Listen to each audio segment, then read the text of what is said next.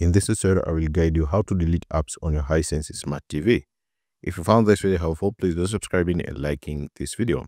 Now press the home button on your remote to go to the home screen just like this.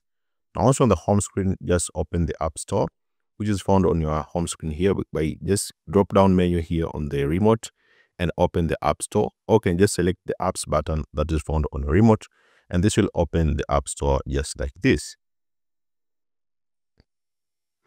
After opening the App Store, it will look like this. Now scroll down to look for the apps that you want to delete. Now let's say you want to delete this app, which is called the Crunchyroll. So just hover on the Crunchyroll and then select OK on your remote. And then since you've already installed these apps, just click on the right button of your remote to see an option which say Uninstall.